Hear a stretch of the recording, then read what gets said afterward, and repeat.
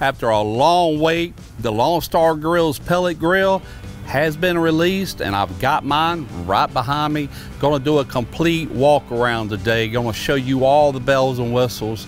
And the first thing I want to mention is that this pit is 100% made in the USA. Every bolt, nut, screw, everything about it is 100% American made, and that's what I love about it. So I can't think of a better place to start than with the heart of this unit here, and that is the fireboard controller.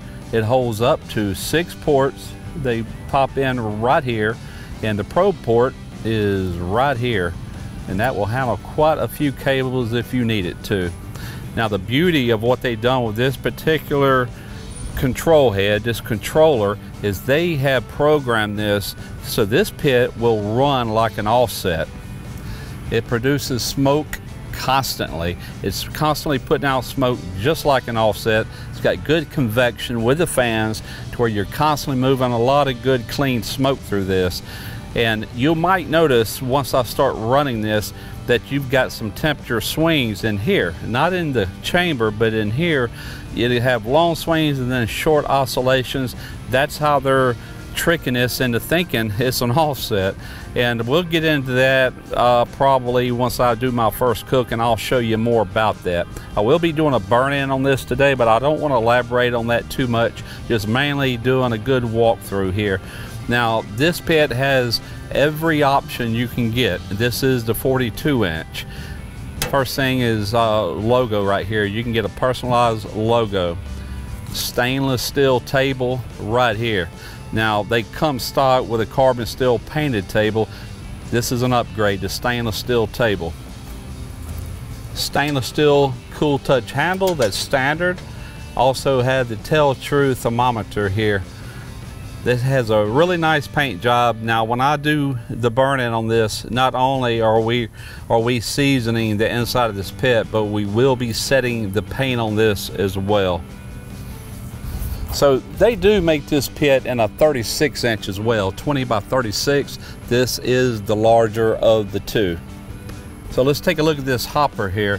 This hopper holds 40 pounds of pellets. That will get you through the longest of cooks. Now, if you notice, this top lid does not have hinges, and that was actually done on purpose because they are making this rain and watertight.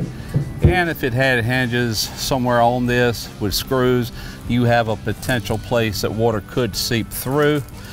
And also here on the back, there is a pellet dump. You pull this out, all your pellets dump out that you can dump out at the end of the cook. Now, these pits, whether you get to 36 or the 42-inch, they come standard with 5-inch casters. You can upgrade to an 8-inch caster, but you can also upgrade to the off-road package such as I have here. All right, this is your stack. It does bolt on. It has a gasket in place. You have your top vent here to adjust it with.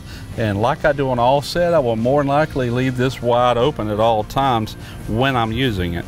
Now, this pit has a thicker metal than any other manufacturer of pellet grills. Look at that. That is a solid 1/8 inch.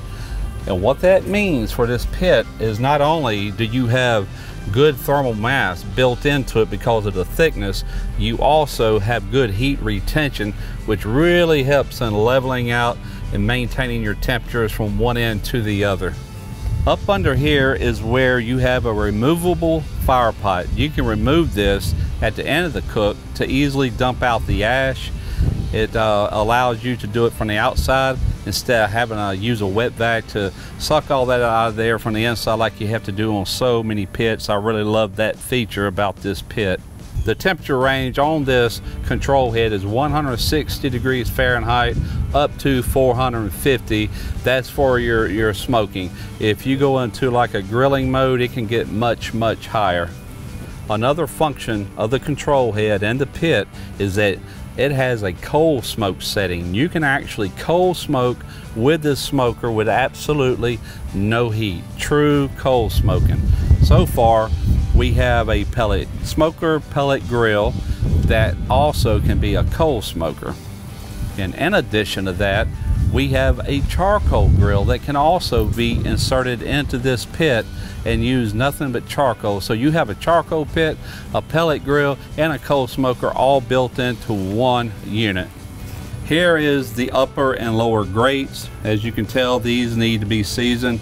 I do have the deflector plate out of the pit as of right now. Show you that momentarily. So there's the inside. Over here is your grease trap.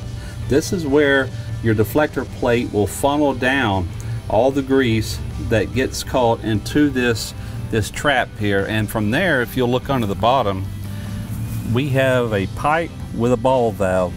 And I'm just going to leave that in the open position. I've still got to get a bucket to place under that to catch all the grease that comes from the various cooks. Over here is the fire pot. You might can see the igniter in the bottom. And speaking of igniters, that is a ceramic hot air ignition.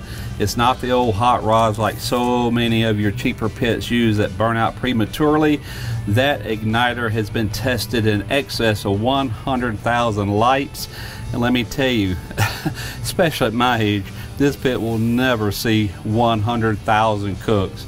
So with that, you can rest assured that you're going to have a lifetime of use out of the pit here.